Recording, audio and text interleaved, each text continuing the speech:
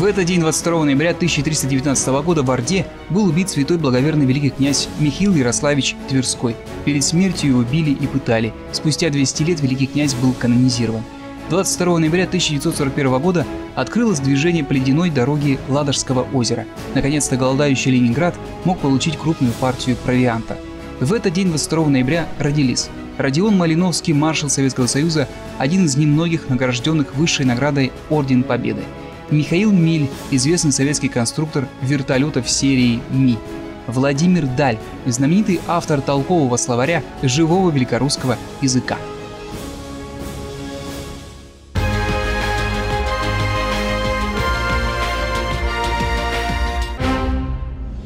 В 1801 году в Екатеринославской губернии в семье обрусевших датчанина и немки родился ребенок, нареченный Владимиром.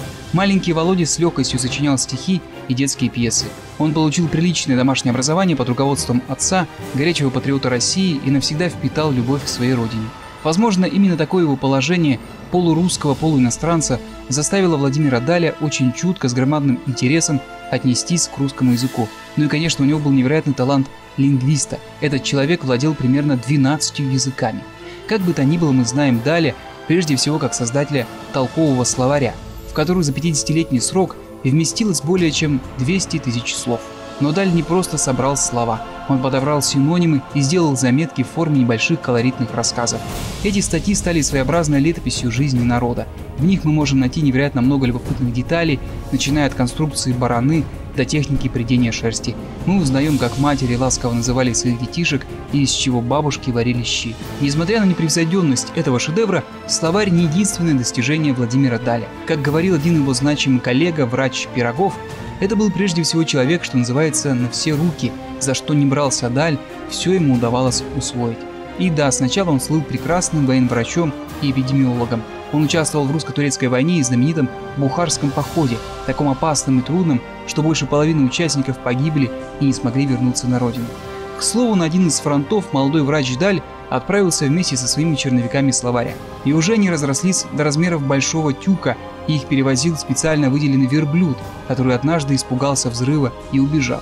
Горю Даля не было предела. Он посчитал, что труд безвозвратно утрачен. Верблюда вызволил отряд казаков, они не могли остаться равнодушными к переживаниям своего доктора. Даль окончил морской кадетский корпус и был лично знаком с адмиралом Нахимовым.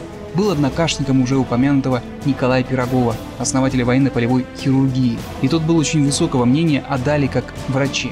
А как-то в польской кампании, выйдя из привычной роли медика, он спас целый пехотный корпус. Их отряд поджимали польские войска, а путь к отступлению преградила Висла. И тут Даль проявил находчивость, приспособив для понтонной переправы пустые бочки, найденные на заброшенном винном заводе.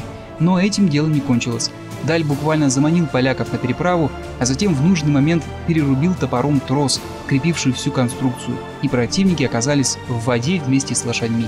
И хотя военное начальство не оценило подвиг Даля и вынесло ему выговор за неисполнение прямых обязанностей, но царь Николай I был другого мнения. Он представил полкового врача к боевому Владимирскому кресту.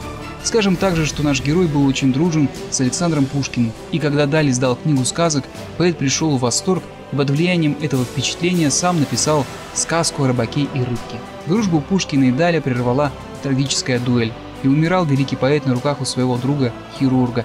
Безутешный Даль 3 суток неотлучно находился у постели Пушкина, всеми средствами облегчая предсмертные страдания. В наследство от поэта Далю остался перстень с изумрудом, с которым он никогда не расставался.